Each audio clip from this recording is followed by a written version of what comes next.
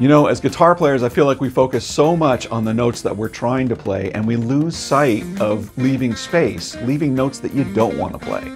Perfect example is Billy Gibbons' solo on Cheap Sunglasses. Listen to his call and response phrases that he drops in without stepping on the rhythm guitar.